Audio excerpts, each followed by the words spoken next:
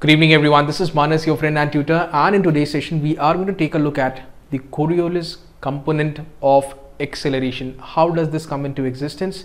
But before that, you first need to understand the Coriolis effect, and this is something which is a part of our mother nature. Let me take up a few examples, and you are going to be my partner in crime today, and let's with the help of these examples, let's try to understand the Coriolis effect in a much better fashion. Okay.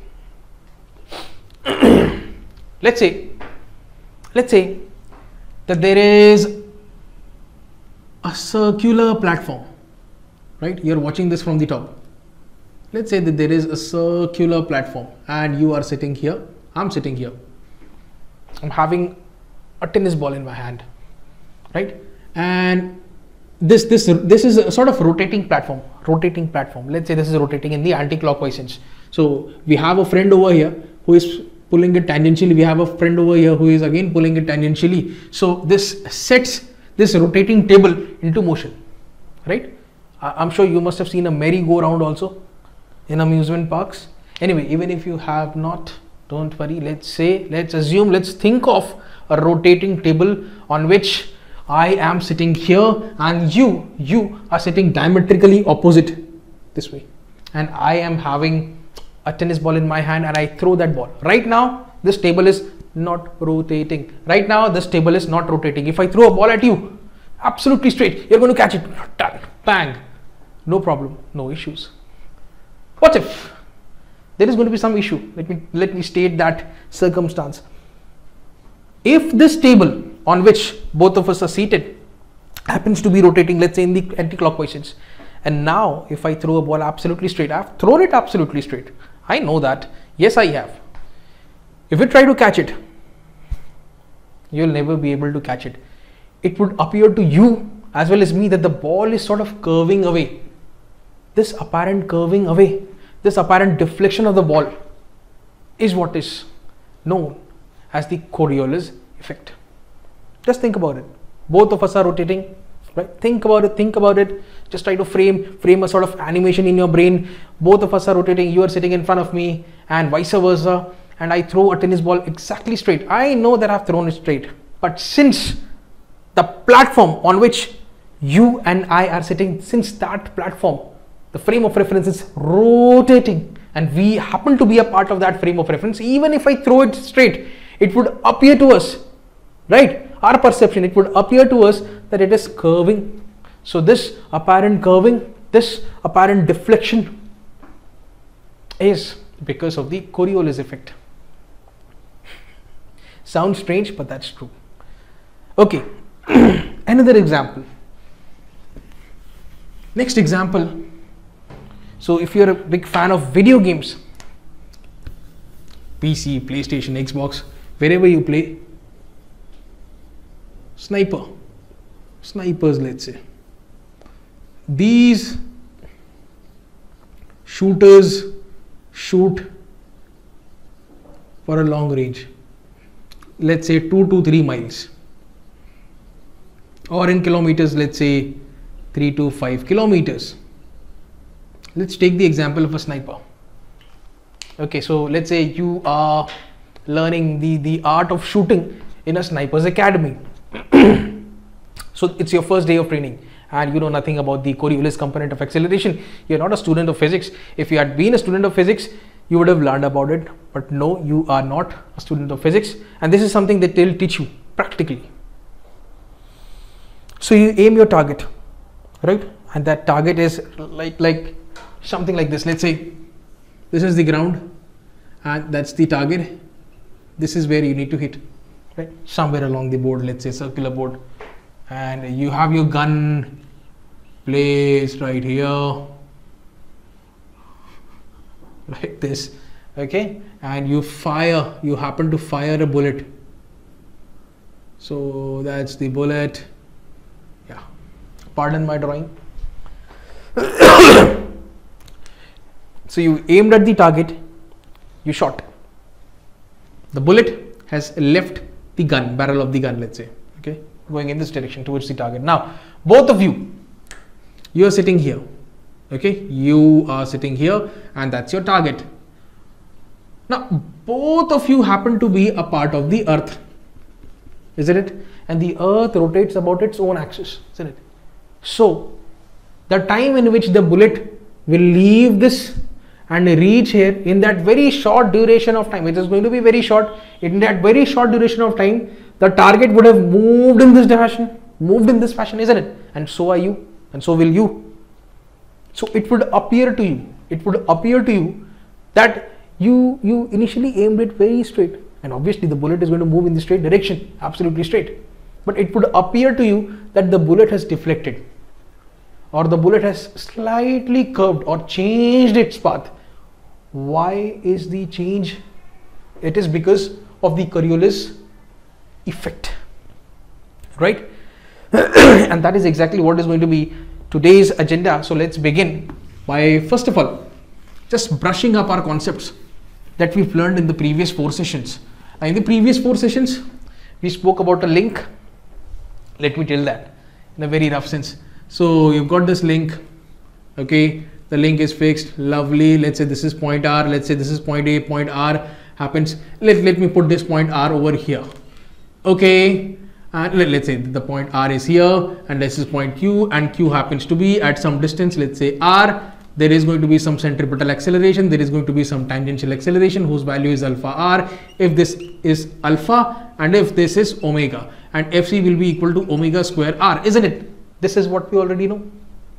Radially inwards, always towards the center, that is the centripetal acceleration. This is in the direction of alpha, thick, that's alpha, that's the tangential acceleration. And this is what we know already. What we really need to work out is these 2 cases, and this will lay the foundation for the investigation of the Coriolis component of acceleration. How does this come into the picture? So you need to investigate, right? You are the FBI, you are the CBI, let's say, and you want to find who is producing the acceleration, right? You know it is Coriolis, but you need to search for him.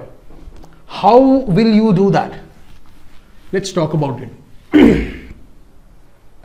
First article has been discussed, what we already know. Now let's see what we want to know. So watch, this is going to be very interesting. Let's say we've got a link. Yeah, let's say this point is point R. Let's say this is point A, and link is fixed. Okay, so it can obviously rotate like this with some obviously angular velocity, and let's say it also has some angular acceleration. So every second there is going to be an increase in the angular velocity. Why? The simple reason being angular acceleration. Just like linear acceleration, it gives some increase in velocities, linear velocity. Similar to that notion, we have got angular acceleration, because of which there is going to be some increase in the angular velocity. Okay, that's point A. Slider is locked.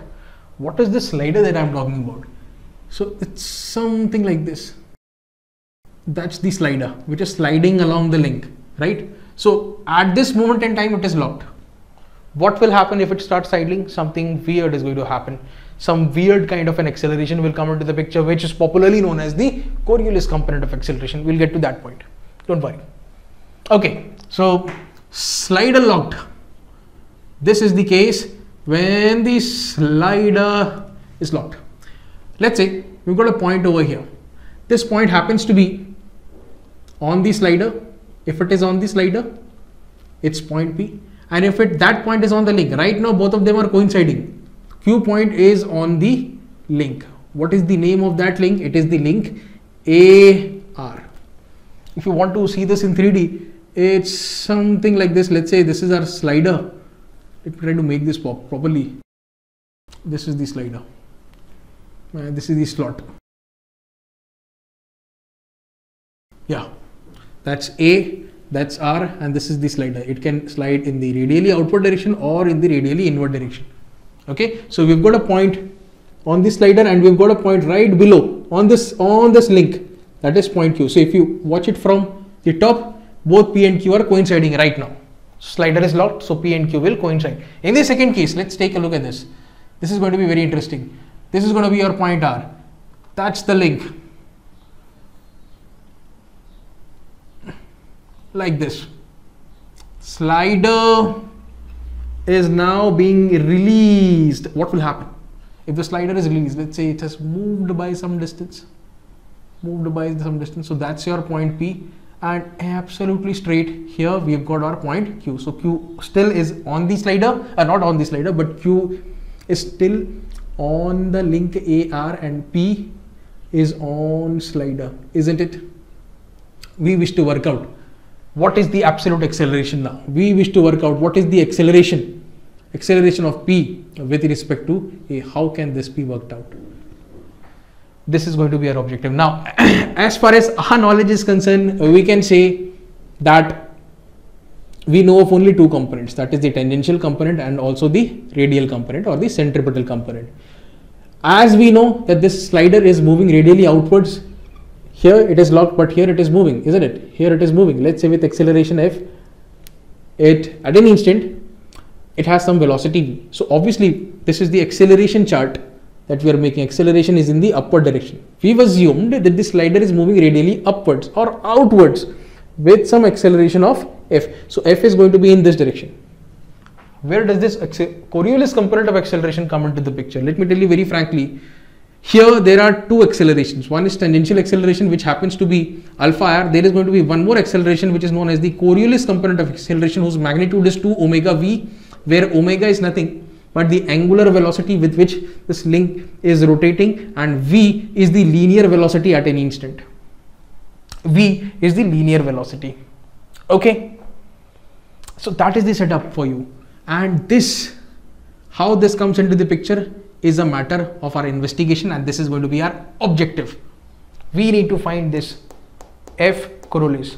One more thing which is worth watching is the application of vectors. Now we've set up the objective for us. This is what we need to work out, and we are going to analyze the link both parallel to the link. We'll try to find the acceleration. When perpendicular to the link, again we'll try to find the acceleration.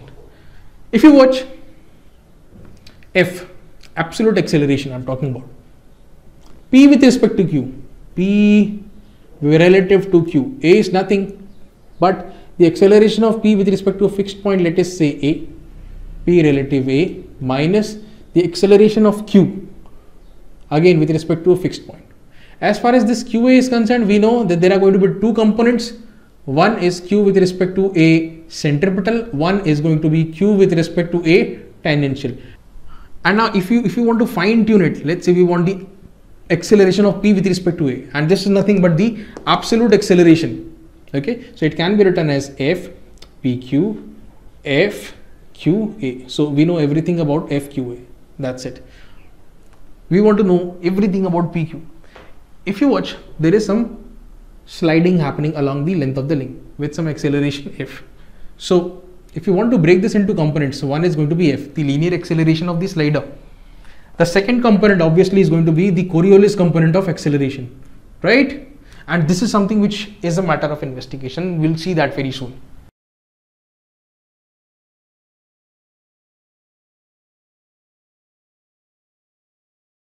This happens to be our slider. Let me mark a point. There are actually 2 points over here. One of which is a point P on the slider. And there is another point, point Q, which is on the link, as I've shown to you in the 3D figure. Link what? Link AR, right? This has to be told. P, Q, both of them right here. Slider is having some linear acceleration of F, because of which there is going to be some instantaneous velocity V. And this happens to be rotating like this. Angular velocity is omega, some angular acceleration also. So second by second there is going to be an increase in the value of angular velocity. Let me rub this first of all. Let's say this is our stage 1, and in stage 1 we are having 3 parameters in the form of omega at an instant, alpha and also r. So if you watch right now, point P and Q, since both of them are coinciding, they are going to have the same radius of rotation, that is r. Okay, fine. Stage 2. Let us start off with stage 2, and let me make it look more dramatic. Okay, so in between what has happened? Some some time has passed. In time delta t, link AR has rotated by some amount, let's say del theta. Watch. Yeah, that is the initial position, isn't it? And this is the fixed link. That's the fixed. You need to have some patience. Better to watch this video at a higher speed. I would recommend you to watch this at 1.25x speed. Okay, then you can save a lot of time. Now, these concepts take time. Okay, so that's this was the location of point Q as well as P. So P, since it is sliding, it would have traveled some distance in the outward direction. If you watch now, let's say that the link has reached this position and this becomes your R dash for you, and this happens to be point Q. So point Q will be at the same distance of R initially. Now let's say that the slider is right here, and let me make it like this, small. Okay, that is your point P. The radial outward movement that the slider has undergone, let's say, is delta R, and let's call this in totality as R dash. Lovely. Okay, stage 1, and that's stage 2. And now the parameters are omega dash. Obviously, because of angular acceleration in this position, the angular velocity would increase, it would become omega dash. And since there is some linear acceleration, okay, since there is some linear acceleration, the velocity, obviously the velocity component will now be in somewhere in this direction. This is going to be your V dash, right? So V, from V it has become V dash because of this linear acceleration F, and from omega it has become omega dash because of this angular acceleration.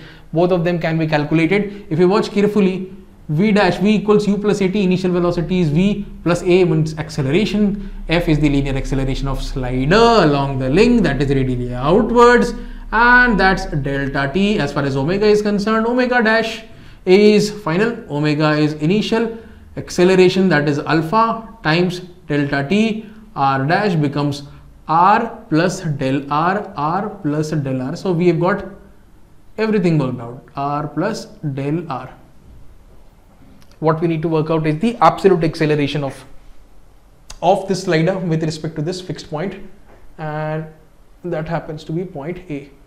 Okay, let us try to work it out. All right, so let me put it this way: absolute acceleration of P. Absolute acceleration of P, by that I mean to say Fp with respect to A. Okay, and I already told you in the vector form that Fp with respect to A is nothing but Fp with respect to Q plus Fq with respect to A. You know everything about this, but you know only a little bit about this. Fp with respect to Q is going to have one of its components as small f. Small f, let's say the linear acceleration of slider. But the other component is a mystery, which we will try to work out, which will work out as 2 omega v, which is known as Coriolis acceleration component. Let's see how that works out. Okay, omega dash, R dash, and V dash also. So here let me input one more parameter, that is V. So instead of writing this alpha, it's better that we write V. Okay, omega becomes omega dash, that's the relation. V becomes V dash, that's the relation. R becomes R dash, and that is the relation.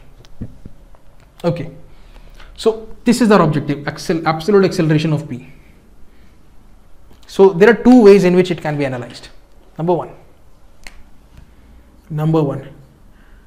acceleration of P parallel to AR. This is one way to analyze it, and we are going to write the final result over here. So let us do the analysis.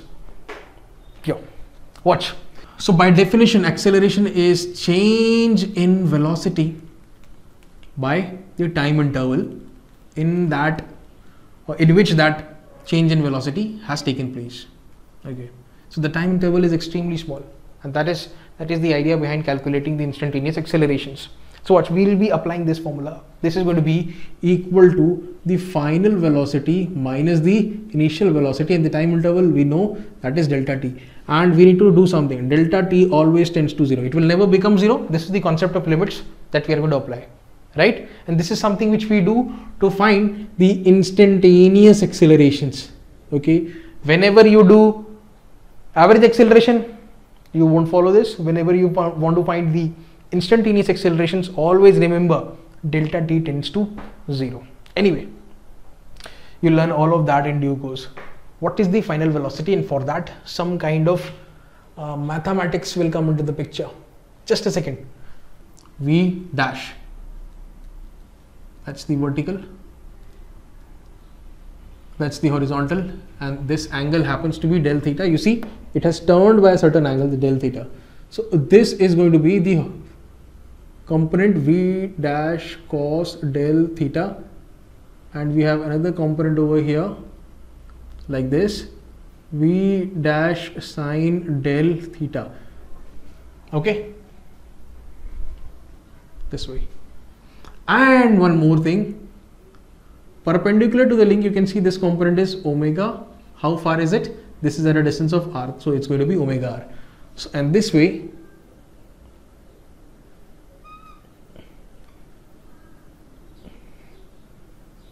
this is going to be, let me write it properly, omega dash r dash. Again, this can also be split up into components. If you watch, here the angle is going to be del theta.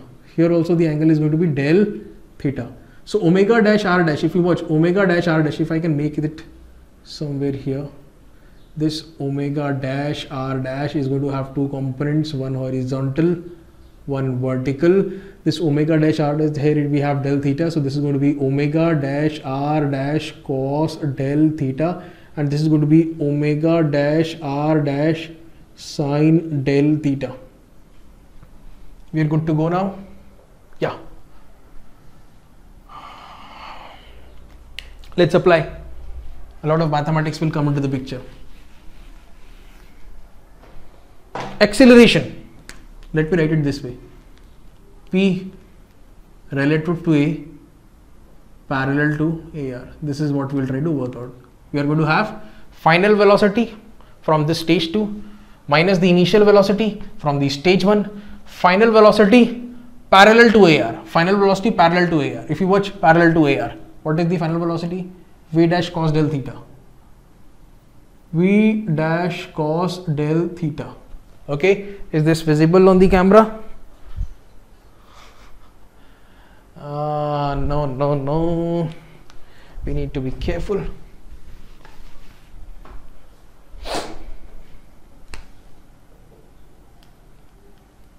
If parallel to AR, P relative A is equal to final velocity minus initial velocity divided by the time interval. Final velocity is plus, downward is negative. V dash cos del theta and omega dash r dash sine del theta. This is downward, that's why negative. V dash minus, done. So this is your final velocity minus, that's your final velocity from stage 2.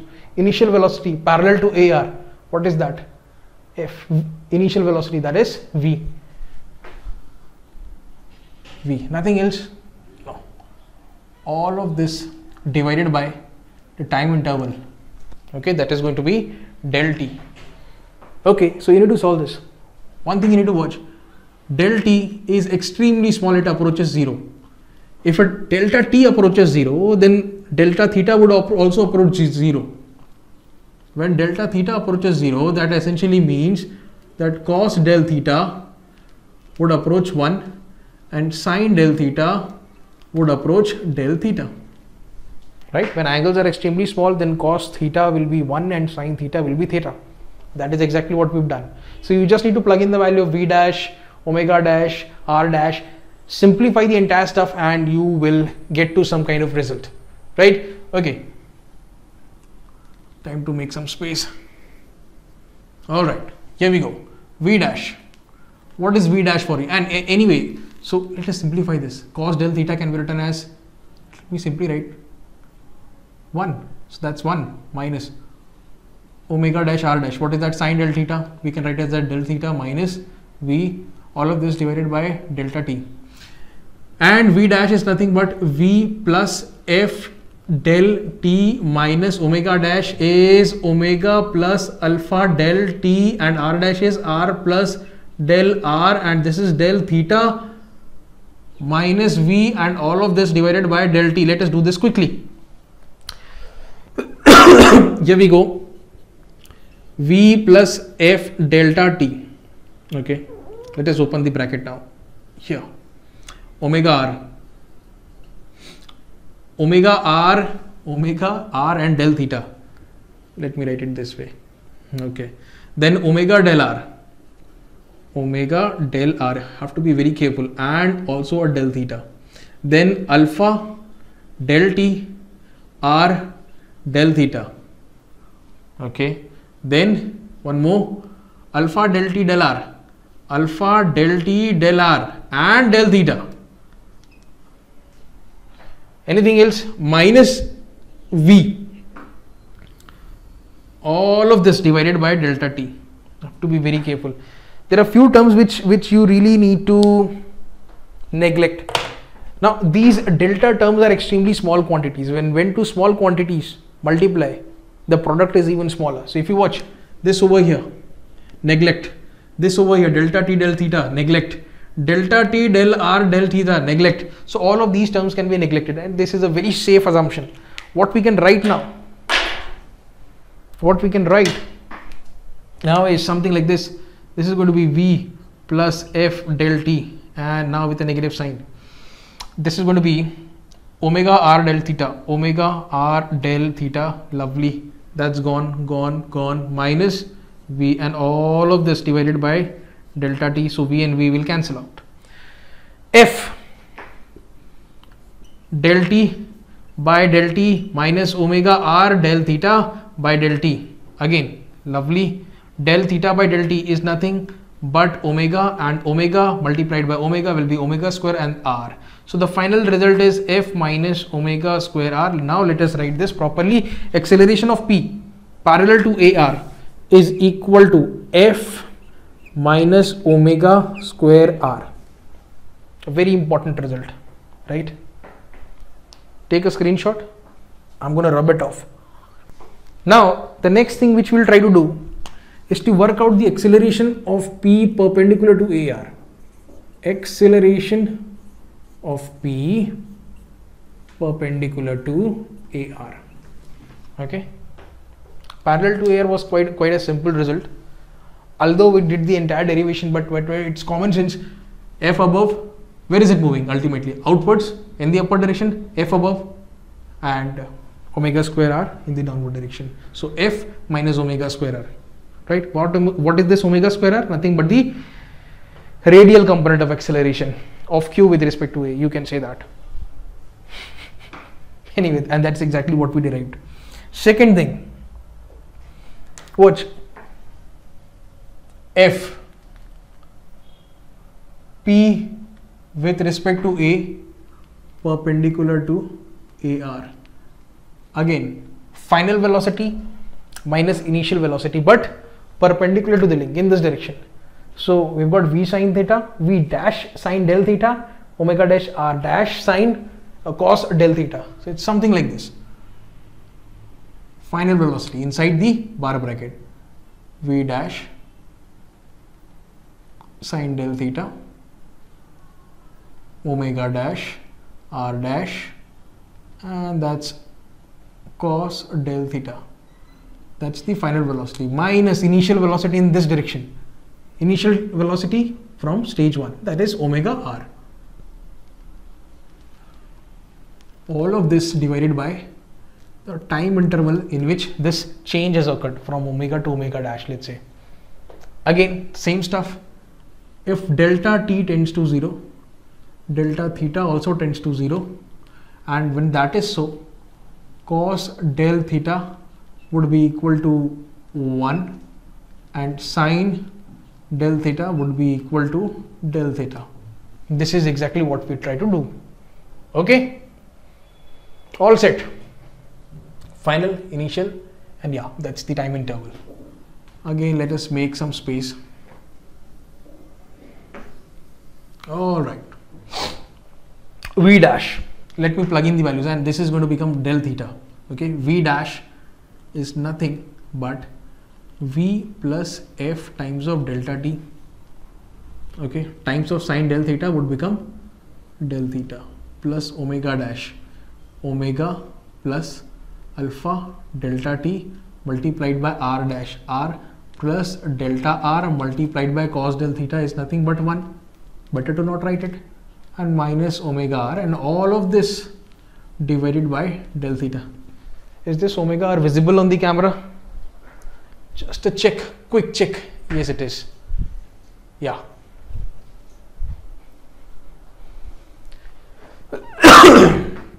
Now, just do the multiplication. V del theta, f del t del theta plus omega r plus omega del r plus alpha del t dot r plus alpha del t del r minus omega r, all of this divided by del t, and here you go, cancel, neglect, two small terms, neglect, yeah, that's all we can do. Okay, all right, v del theta divided by del t, let us split it up, right, plus omega del r divided by del t plus alpha del t, no, that's gone, alpha del t r by del t, cancel out. So if you see, this is nothing but the change of angle with respect to time, that's angular velocity, v omega, this is omega, del r by del t, where is r? In this linear direction, isn't it? R is in this linear direction, along the link the velocity change. If along the link there is some displacement, that means change in velocity, so that is going to be your velocity v of the slider, and plus alpha r, and you can clearly see. So let me write this first of all. This is what we know, alpha r plus 2 times of omega v.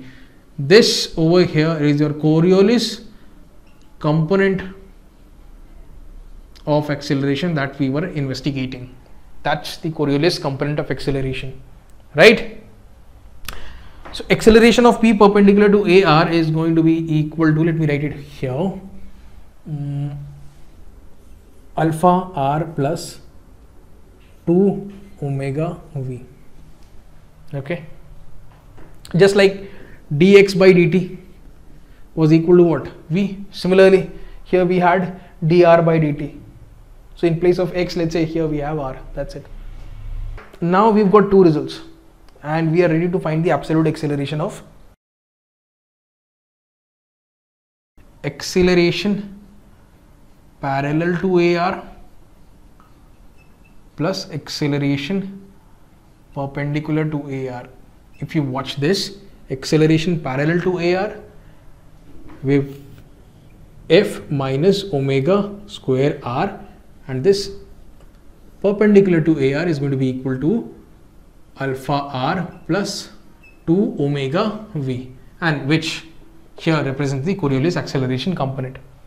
If I can fine tune it, watch, f plus alpha r, let's say minus omega square r plus 2 omega v, right? Absolute acceleration of p means p relative to a, and that's it. That's the absolute acceleration of p. And we can also write it like this, f, this is the linear acceleration of slider. Since it is along the pink link, then we can write it as p with respect to q. Let me put a dash over here. Simply, this is just a much more technical and correct way of representing the linear acceleration of slider. P with respect to q dash represents that the component of acceleration is linear. That's it. A better way of writing this small f. Plus, if you watch, this is alpha r and this is omega square r. If I talk about this point q over here, tangential acceleration would be alpha r in this direction, radial would be omega square r in this direction. So alpha r and omega square r.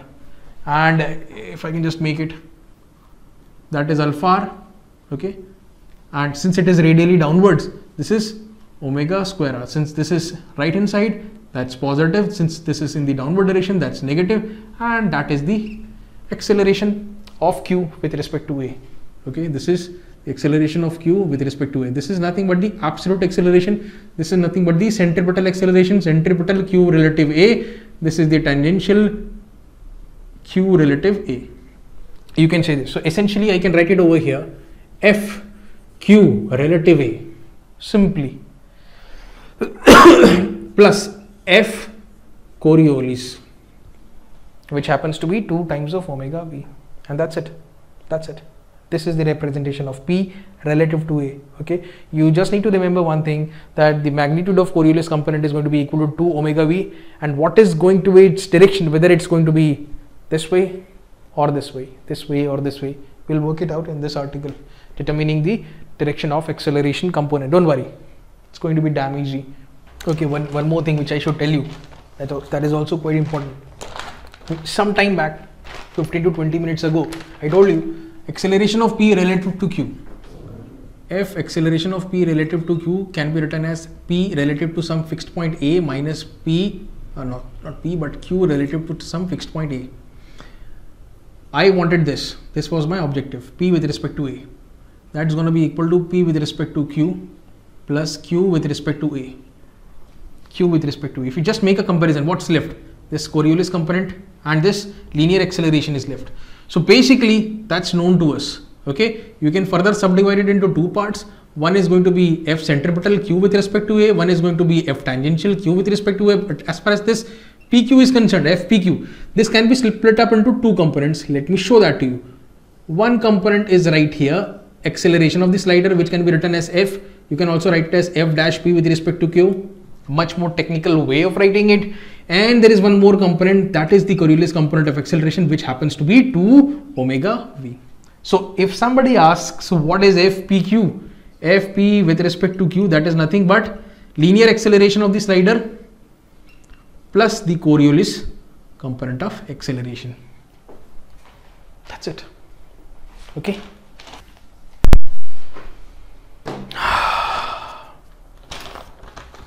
Direction.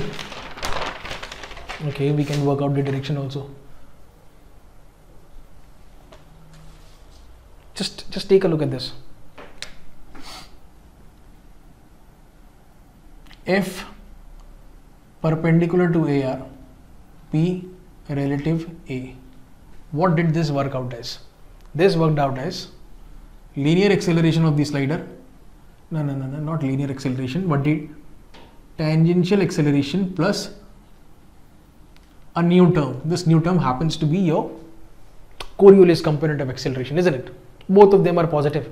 That means both of them are in the same direction. One thing which you need to watch is 2 omega V. This product omega V is positive. So 2 omega V, what we try to work out is the direction of Coriolis component. 2 omega V can be positive in two ways. Can be positive in two ways. What are those two ways? Let us try to work them out. Number one says omega is positive and V is also positive. Let's say omega is positive in the clockwise sense, because that is exactly what we took. We took clockwise sense and we took this radially outward direction as positive. That means radially outwards. So plus and plus multiplied will give you a positive omega V. The second condition would be omega is negative. Okay, so if plus is being considered as clockwise, then negative should be considered as anti-clockwise. And V, in order to make this product as positive, So negative, if this is negative over here, there has to be another negative. So V also has to be negative. That means this is going to be radially inwards. Now, that is going to be our sign convention. If something is moving in the clockwise sense, you take it as positive. In the anti-clockwise sense, you take it as negative. If something is moving radially outwards, take it as positive. If something is moving, if the slider is moving radially inwards, take that as negative. When that is so, clockwise and radially outward direction, positive. That means if this is the axis, and when we encounter these two cases, the Coriolis component will be 2 omega V in the right hand side, since it is positive. And whenever you have some other case, this positive, this negative, or this positive, this negative, then in those cases, Coriolis component of acceleration would be having the left hand side direction, since it will be negative. Don't worry. We are going to work it out quite easily. Don't worry. Till then, just note these things down. Okay? Anyway, a better way to understand the direction concept is, let's take a look.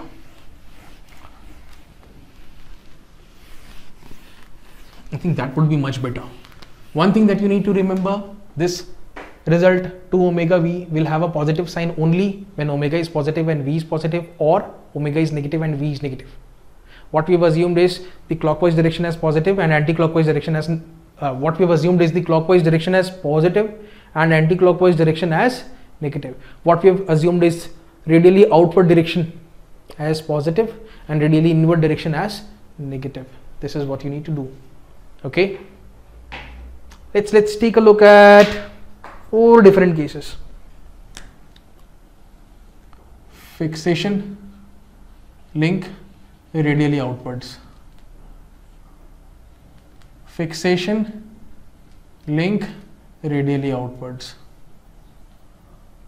Fixation, link radially inwards. Fixation, link radially inwards. Clockwise, anti-clockwise. Clockwise, anti-clockwise. Okay, that's omega. That's omega. So out and omega is clockwise. So obviously we are going to have a Coriolis component in this direction. Okay, and since this is anti-clockwise and it is radially inwards, so anti-clockwise negative and this is inward, that is also negative. So Coriolis towards the right hand side, this direction, 2 omega V. But again, is there a simple way to determine the direction of Coriolis component? Yes, there is a simple way, and let me tell you that. Remember this concept. Remember this. Rotate the velocity vector. Remember this. Rotate the velocity vector. Better to note it down. The velocity vector by 90 degree in the direction of angular velocity. This is exactly what needs to be done. If you watch this, let's say this is point P. Let us make the point P. Where is the slider going? This is the velocity vector. This is V. Okay, watch it here. Again, that's your point P. Here, again, let us have the point B. Where is the velocity vector?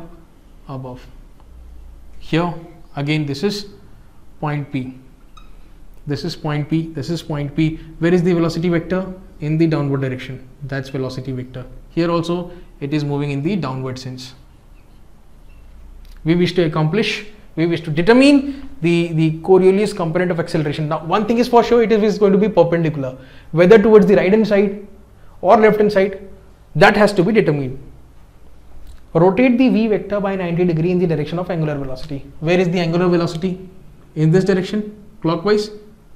That's 2 omega V. Again, velocity vector, upward direction. Where is the angular velocity going? Anti-clockwise. So, this is P. This is 2 omega V. Isn't it simple?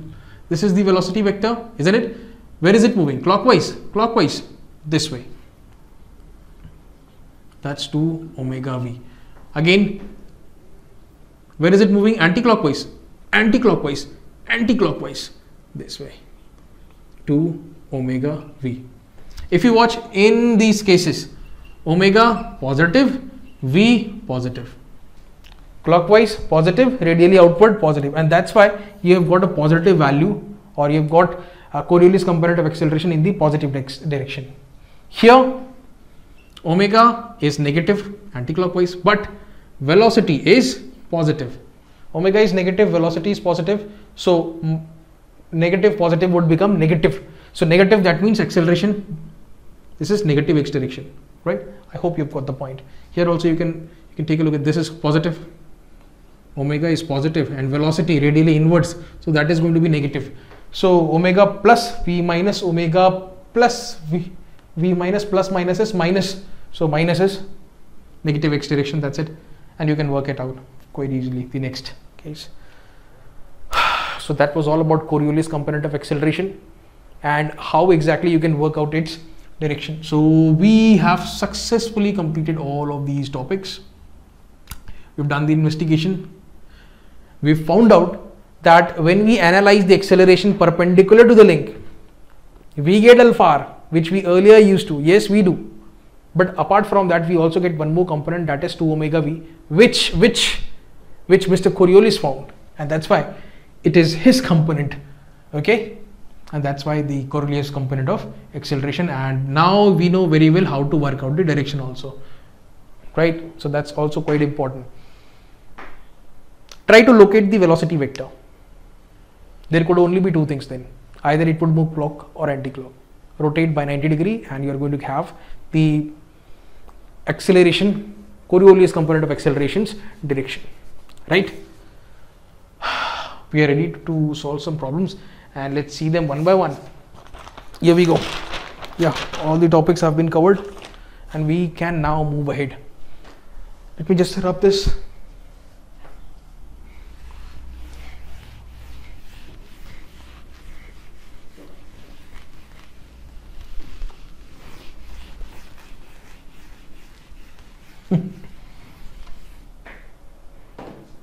Let me ask you some questions. Let's say we've got a link and a slider which happens to have a linear acceleration f, and at any moment in time it is having a velocity v. Okay, this is the fixed link. Link 1, link 2 is AR. Remember, that's A, that's R, and this is slider. This is your link 3, let's say. Okay, f p with respect to a, what is this? I've told you in the vector form also, f p with respect to a is nothing but f p with respect to q, f q with respect to a. Remember, initially we started off by this, p with respect to q, p with respect to a minus q with respect to a. From that, this is the fine tuning. What is p with respect to q? It is having two components of acceleration. One is this slider's acceleration, while the other is the Coriolis component of acceleration. So better to write this as f Coriolis. Secondly, q with respect to a, it is going to have two components, q respect to a plus tangential q with respect to a. You know how to calculate this centripetal, omega square r. You know how to calculate this. This is alpha r. Linear acceleration. Well, if you come across a problem in which the slider is accelerating, this will be given to you. What is the rate of acceleration? If you come across a problem where the slider's motion, where the slider is moving radially outwards with a constant velocity, then this won't be given. Okay, if it is constant velocity, then this linear acceleration would be 0. Let's say v is a constant, so dv over dt obviously is going to be equal to 0. If it is constant, there is going to be no change in velocity. If there is no change in velocity, obviously it is going to be, the acceleration is going to be 0, right? And this Coriolis component of acceleration is going to be 2 omega v. Again, if the link rotates and this link, this slider is locked, no Coriolis. If the link stays here, only sliding, no, yes, rotation. Here there is no rotation. If you see here, there was some rotation, and here there is no rotation, only sliding. This is only sliding. Again, no Coriolis. Here also no Coriolis. Here also no Coriolis. So if you want to see a Coriolis component of acceleration, or if you want to work out a circumstance in which Coriolis component of acceleration comes into the picture, the link has got to be rotating, okay, and on that link there has to be a slider which either would be moving in the upward direction or in the downward direction. So there has to be some rotation of a link going on, and on that link you will have a slider which either would be moving, translating, let's say, upward or in the downward direction. When these two things are happening, rotation and also sliding. What rotation? Rotation of link A, R, and sliding of slider, let's say. When these two things are checked, when Coriolis component of acceleration will come into the picture. Right? Now, take a look at this question. Where is it gone? Yeah. Take a look at this problem. So you've got a link AR rotating about a point A. Okay. Just a second. A link AR is rotating about a point A, and at a particular instant. Okay, so that's the link AR, right? At a particular instant when angle is 90 degree. So this angle over here that it makes with the horizontal is 90 degree. It's vertical, absolutely. Angular velocity has been given as 2 radians per second counterclockwise, and that's why this direction. And angular acceleration is 5 radians per second as shown in the figure. 5 radians per second square. This is second square, not S2. Alright. A slider P sliding along the rod radially outwards. This radially outwards is the direction, signifies the direction of the slider. That's the slider here. Upwards or outwards, let's say. At this moment in time, the slider happens to be at a distance of 2 meters from this point A. The slider is right here. That's point P on slider Q on AR, right? Corresponding point on the rod is Q. Okay, fine. This is what we learned in the derivation also. P on slider, Q on AR. Velocity and acceleration of P with respect to Q are 3 meters per second and 4 meters per second square, both radially outwards. Now the velocity at this moment in time happens to be 3 meters per second. V is 3 meters per second, and this is F. Okay, F of the slider. Better to write it down. Slider, with respect to the slider, we've got its velocity as 3 meters per second, isn't it? What else? And the acceleration happens to be 4 meters per second square. 4 meters per second square. Okay, R is equal to 2 meters. That's given. What else? Angular acceleration is given, angular velocity is given, everything has been given to us. Omega is 2 radians per second. Omega is 2 radians per second, angular acceleration. Okay, this happens to be 5 radians per second square, and that is clearly visible in the diagram also. 5 radians per second square. Alright, now what we need to work out is Q relative A. Q relative A. Now all of these things can be done quite easily. Just watch.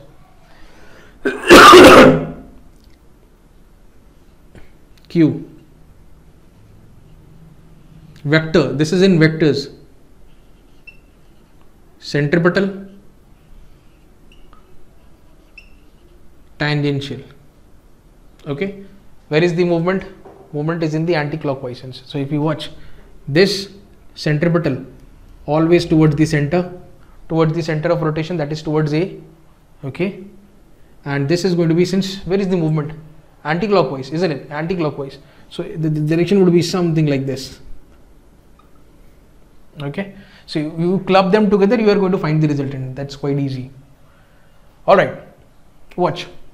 You want to work out FQ relative A, FCQA, FTQA.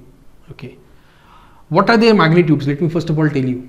Q with respect to a centripetal is nothing but omega square R plus this is tangential, but the direction is different. You cannot add them like you do in simple algebra. You cannot add them like that. You need to apply the concept of vector algebra, and this is going to be alpha r. Omega square r, what is omega? That is 2. 2 square is 4 into r. R is 2. 4 into 2 is 8 plus. Are we doing it correctly? 2 is 4. 4 into 2 is 8. Alpha r, alpha is 5. R is 2. 5 into 2 is 10. So you cannot add them simply because this has a downward direction, this has a left hand side direction. So you need to apply vector algebra, right? So if you watch, both of them are perpendicular. Let me make the diagram over here. Right? That's F, C. I've made that first. Where will I make the diagram? That's 10. And what is this? This is nothing but Ft, Q relative A, and this is in the downward direction. Is this going to be visible? Yeah. F, T, Q relative A, what is the value? This is 8 and that's 10. This way, law of triangle. Two vectors taken in magnitude and direction, or if two vectors taken in magnitude and direction are represented by the two sides of the triangle, then the third side will represent the resultant taken in the opposite order. Listen to this. This is the triangle law which we study in vectors. If two sides of a triangle represents the acceleration, let's say in this case, represents the acceleration in magnitude and direction, okay, and then the third side taken in the opposite order would represent the resultants. So you can clearly see this can be worked out. You draw a 10 centimeter long line and an 8 centimeter long line, and then measure this length with the help of a scale. You will be able to get the value. Okay, and there is an analytical approach to get this. This is under root of 8 square plus 10 square will get you this value. Let me tell you, under root of 8 square plus 10 square. So this is going to be 8 is 64. 64 plus 100 is 164. So let me check. Under root of 164, this is going to work out as 12.8. 12.8. 8 meters per second square. Okay, done. P relative Q, this P relative Q, second F P relative Q, again this can be worked out quite easily. P with respect to Q.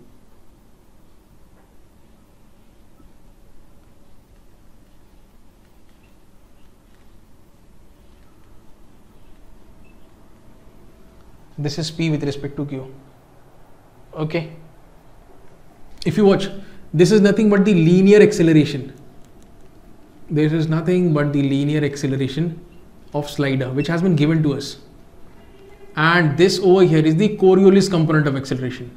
Linear acceleration of slider, how much is the value? Let me just make a quick check. The value is linear acceleration, where is it gone? 4 meter per second square. 4 meter per second square. Okay, and this Coriolis component of acceleration. Coriolis component of acceleration. This is 2 omega v. 2 omega v. 2 times of omega. What is omega? Again, where is the value? 2. Omega is nothing but 2 into v. Velocity at that moment in time. 3 meter per second. 3 meter per second. So 3, and that's it. This is what you need to calculate. Now, if you watch carefully, this is the linear acceleration of slider. What is the movement? Direction is upwards, isn't it? Acceleration of slider is moving in this direction. And here we have the Coriolis component of acceleration.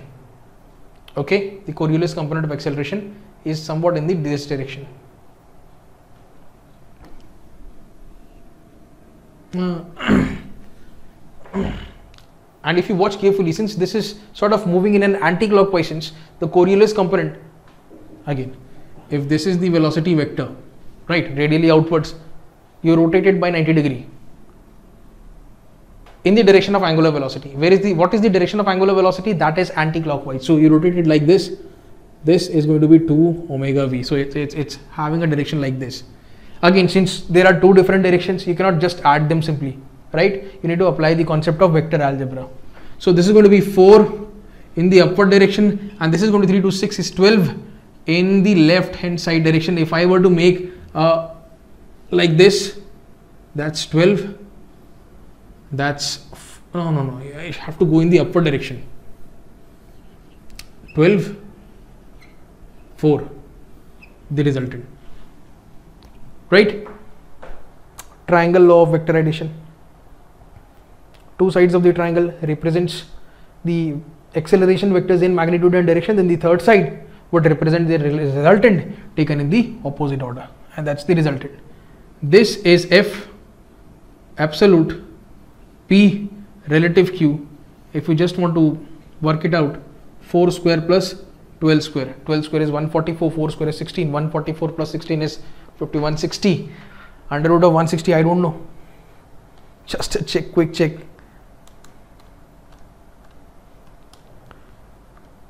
12.649. 12.649. That means 12.65. Let's write it as 12.65. That's in meters per second square. So second thing also has been worked out. 12.65. Third case. What is the objective? P relative A. Okay. P relative A. This is what needs to be worked out. P with respect to A. As I have already told you, if you have got a link, that was your originally point Q, that's your point P. Okay, so P with respect to Q, that is the acceleration, is equal to P with respect to, here you have the fixed point A minus P Q with respect to A. So Fp with respect to A is equal to Fp with respect to Q plus Fq with respect to A. This is what you need to do. P with respect to A is the sum of these two fellows. P with respect to Q and Q with respect to A. P with respect to Q and Q with respect to A. You already have these two things, right? So the best way to approach this, the final case, right? Initially we saw both the vectors were perpendicular, so we applied the Pythagoras theorem and worked out their values. Here also Pythagoras theorem was applied, here also Pythagoras theorem was applied. Now in this particular case, you see these two vectors, we don't know what is the angle between them. If we don't know what is the angle between them, then how will we be able to apply the concept of vectors and be able to get this value? So the best way to approach it is, where can I draw it? Okay, that's the vector sum. From vector sum, I need to make the graphical diagram. Let me show you. Just watch.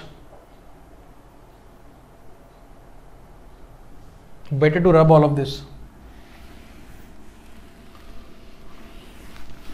We've got two answers.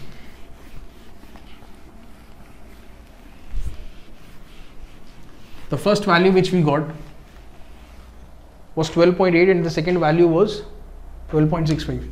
Let me just write it. This was equal to 12.8 and this was equal to 12.65. Anyway, you just remember them, and we are going to apply the diagram approach, or the acceleration diagram is what we will be making. Just take a look. Fixed point. These are the values. Okay, they've already been calculated. All right. Scale, let's say 10 mm is 1 meter per second square. Watch. Fixed. Radial in this direction towards the center. How much is this radial or centripetal? 8. So 8 meters per second square is going to be 80 millimeter long line.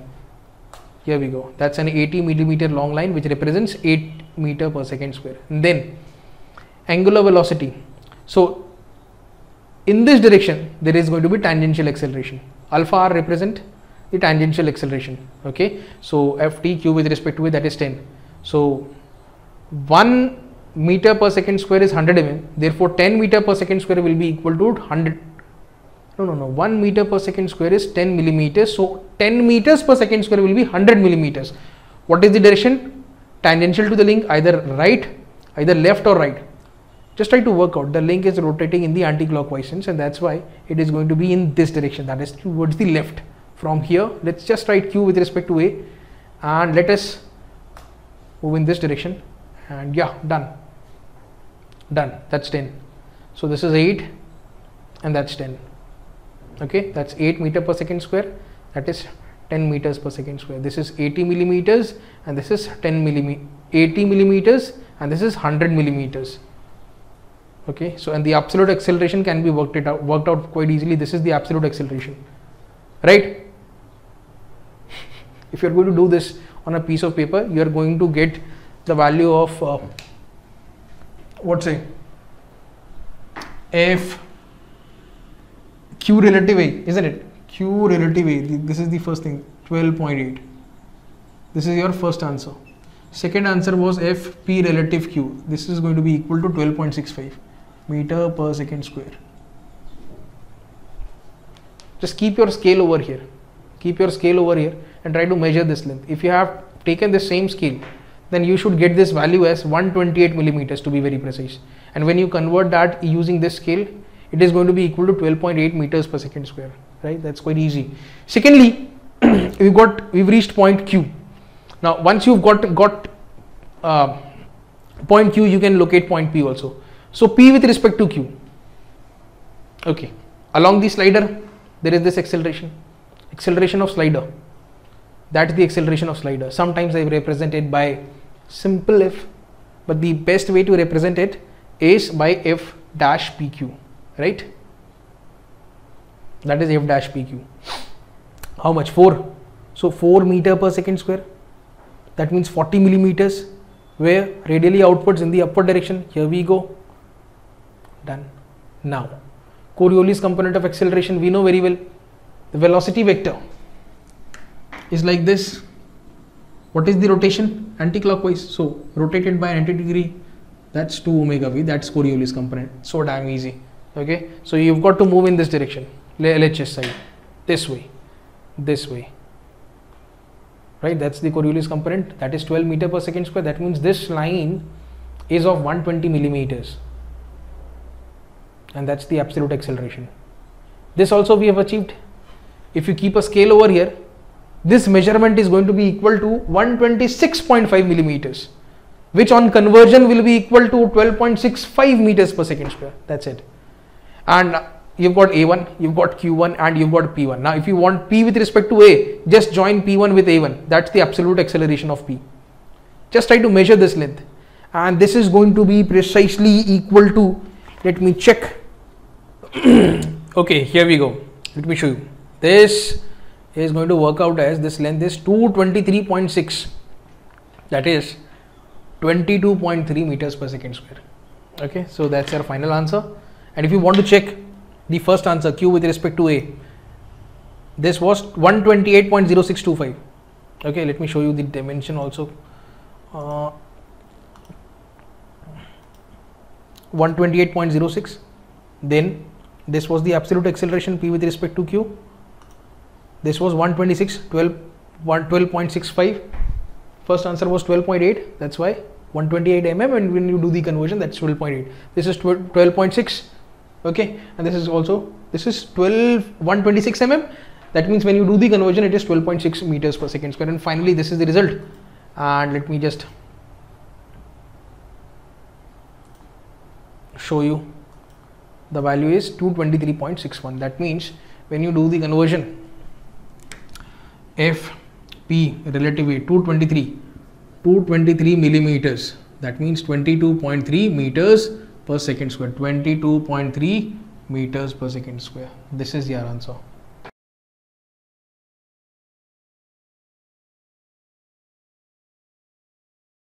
That's it.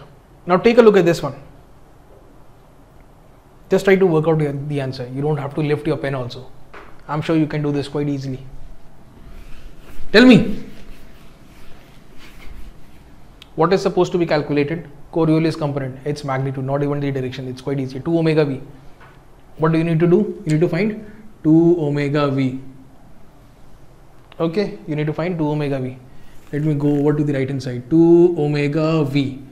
Omega is nothing but 2 pi n. N is what? What is n? RPM. 120 RPM by 60 multiplied by, what is the velocity? Velocity is 12 meter per second. Just plug in the value in a calculator and you shall get the answer. This is 12. Done.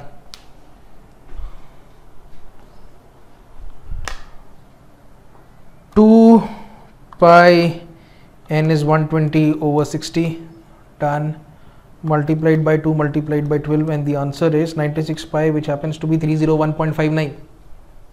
So the closest answer is this 302. My answer is working out as 301.59, which is very close to 302. What? 2 omega v, that is meters per second square, and that's quite easy. The answer is this 302. Done. Okay guys, now take a look at this problem, example 3. Very interesting. And interesting in the sense that there is no acceleration of the slider, there is no acceleration of the link also, right? So how to approach this? This is going to be quite simple. I mean, this is concept implementation. We have got a fixed link, right? Somewhat in this direction. Okay, what is the name? This has been named as O, one endpoint, other endpoint is B, and you have a slider right here. Okay, lovely.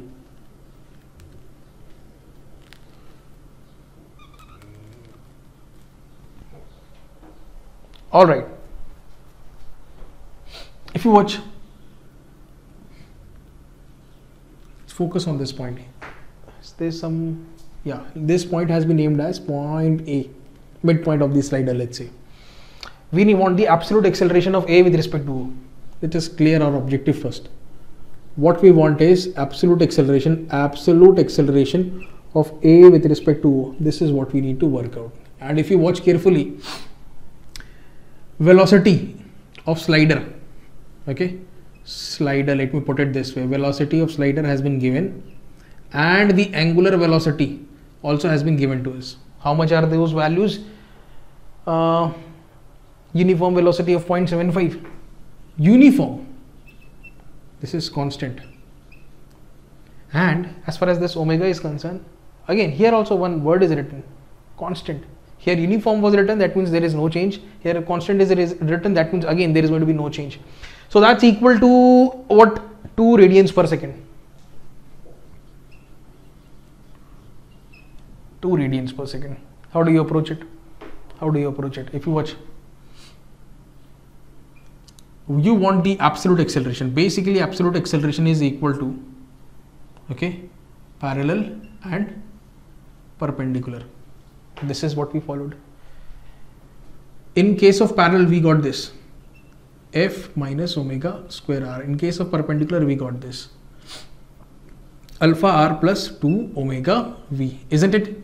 But there is no alpha, there is no acceleration, so these two are already out of the picture. There is only omega square r. So omega square r, if I try to make this is omega square r, and this over here, what is the direction of movement? Anti-clockwise, this way. The Coriolis component, where is it moving? Radially outwards or inwards? Sliding radially outwards. So this is sliding here. So the velocity vector is in this direction. Rotate this velocity vector in the direction of this rotation. So this way. That is the Coriolis component. So this is the Coriolis component. That is 2 omega v. Okay, so these are the two vectors that you need to simplify. That's it. That's it. Omega square r. Omega square to 2 is 4. 4 times of r. What is r? R is equal to do we have the value of r? 1 meter. R is 1 meter. So this is going to work out as omega square, 2 square is 4, 4 into 1 is 4. So that's 4. 2 omega v. 2 into omega, 2 into omega, 2 into 2 is 4. 4 into 0.75. That is 3. So this is going to be 3. So you have two vectors, one is 4, one over here, that is 3. So the resultant is going to be 4 square plus 3 square and under root. Okay, so if I can just make a velocity triangle, let me shift this here, and this would be, this is 3 under root of 4 square plus 3 square, 4 square 16, 25. The answer is 5. Okay, so damn simple. Option C is correct. There we go. Try to work this out now. Terminology has been slightly changed. We earlier used to assume this point P on slider, but now it is different. Point P is on link. Point P is on the link, and whereas Q is on the slider, because this is the fixed link, this is the rotating link, and this one, link 3, is the sliding link. And in the sliding link we've got point Q, and P happens to be on this black color, that is link 2, right? So what we've been asked is to find the magnitude and direction of Coriolis component. Now one thing is for sure, when you talk about the Coriolis component, obviously the magnitude is going to be 2 omega v. Whether the direction is this fashion or this fashion, we don't know, we can work it out based on the velocity vector. Where is the velocity vector? If you watch carefully, so this diagram has already been provided. It is in the upward direction. This is the velocity vector. This is v q relative p. Now you just need to see whether it is moving clock or anti-clock. Watch, it is moving in the clockwise direction. So you need to rotate this velocity vector in this fashion. That is the Coriolis component of acceleration. Okay, so this is positive right hand side direction. So obviously these two options makes no sense. This is omega v. So either option A or option C is correct. Option A, direction of v cube respect to rotated by 90 degree in direction of omega. Yes, that is the correct option. Why would you go for opposite? You know very well that Coriolis component of acceleration happens to be in the direction of angular velocity, in the direction of omega 2. Obviously the magnitude is 2 omega v, and that's it. That's your correct option. So guys, that was all from my side for today, and I'm going to see you again with some more videos on acceleration. Until then, take care, have a nice day, keep learning, keep watching, and thank you.